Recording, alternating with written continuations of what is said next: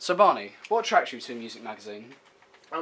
First off, the cover would have to be extremely aesthetically pleasing, because I feel the first thing you see when looking at a magazine on a stand or in the newsagents or something like that would be the cover. So it needs to have quite expressive covers. It needs to be clear, not too busy, though it also needs to look professional. So if you have vibrant colours, not too much or anything like that, and if it's internet based, the quality of the website needs to be very good and look very professional. Okay, good answer. What would you spend roughly on a weekly or a monthly magazine? I'd say weekly I would spend about £5, and monthly I suppose £15 to £20. Okay. What things would you expect in a music magazine? I'd definitely expect tour dates. That'd be one of the most important ones. Or if an artist has a tour coming up, I'd expect interviews with the high-profile artists that are within the genre of that magazine.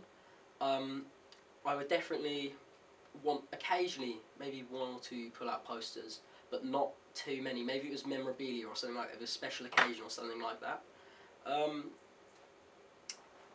Probably details about new albums or anything like that. Like recently there have been quite a lot of albums coming out now in December, which I wouldn't have known about if it wasn't for music magazines and articles. Okay. What sort of colours would you expect in a rap magazine? Quite depends. If it's like old school rap, I'd expect black and white, maybe a bit of red, maybe a bit of muted yellow. Though if it's modern rap, where it's got a bit of jazz in it, it's a bit more R&B or hip hop or something like that, then I would expect maybe blue, white, very crisp, clear colours, loud artwork, very loud, just very vibrant. Okay. Very vibrant. Okay. What sort of artists would you expect to see in some sort of rap magazine? J. Cole, Lil Archie, Lil Wayne, Drake, Childish Gambino, Bryson Tiller, Yeezy, Kanye West, Jay-Z, if he were to ever release another album again. I think he's retired now, but if he were to release another one. If you're going more into the grime side of rap, then Skepta, Bugsy Malone, Boy Better Know, those sort of artists. Okay. What sort of clothing would you like to see any of the people wear in the magazine? Well, it really depends on the artist, because Childish Gambino is quite an expressive artist, so he often wears Hawaiian shirts. Same with Tyler the Creator, actually.